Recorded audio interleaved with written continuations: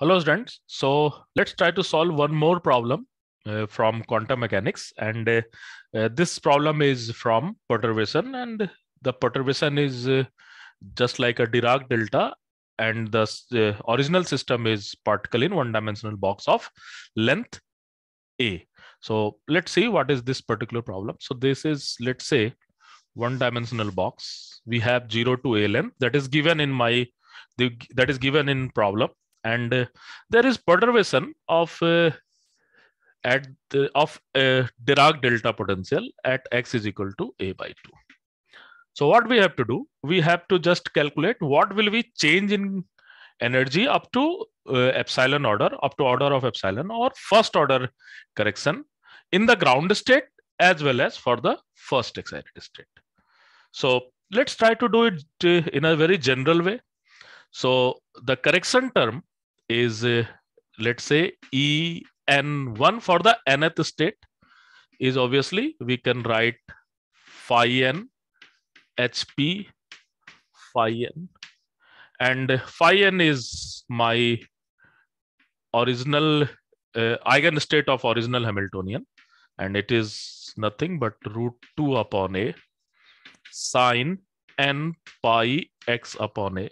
And obviously this is between x is between 0 to a, and n is equal to 1, 2, 3, and so on. N is equal to 1 is for ground state, and n is equal to 2 for first excited state. So first we will do it generalized, then we can give the answer. So when we are going to write this particular value, we have to write it into integral form. So it's a very simple, that will be 0 to a, and this phi n there. So 2 by a will be come outside. We can take epsilon also outside. And the perturbed term is delta x minus a by 2.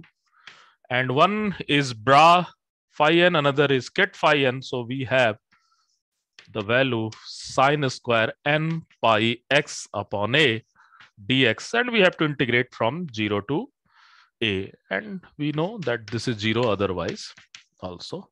So now this integration is very simple.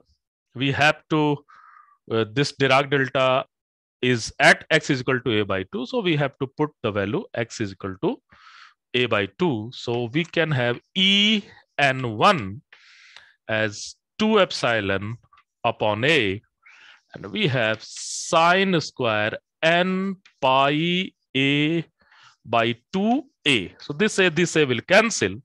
So we have basically En1 as 2 epsilon upon a, that is sine square n pi upon a. And for the ground, sorry, n pi upon 2 actually, because a is cancelled. For the ground state, n is equal to 1. So we have E11 is equal to, I think this value is, this is E11 is n is equal to 1. Then this value is basically 2 epsilon by a, because n is equal to 1, pi by 2.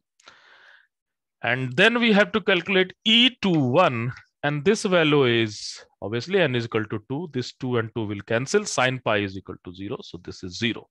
So what will be our answer? Our answer for the ground state, the value is 2 epsilon upon 1. For the first excited state, the value is 0. And this is our answer, and we can give this particular thing. Okay.